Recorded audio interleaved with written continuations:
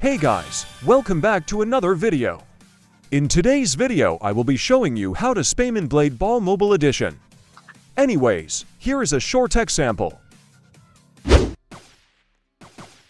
I know that is not a very good example. However, believe me, I had better results when I was not recording. First things first. On mobile, shift lock ESA preference and you can have it off or on. Not a must in order to spam. Unlike on computers. Step 1. Get close to your enemy. This won't work unless you are very close to your enemy.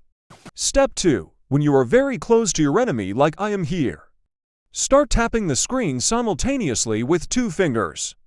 On your screen with your hand that is not controlling the joystick. Here is a visual to let you guys know what I am trying to say.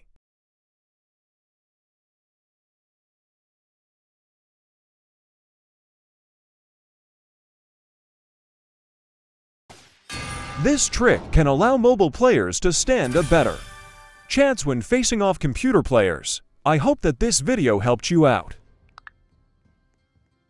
Well, that's it. Thanks for watching and be sure to subscribe to support me. Thank you.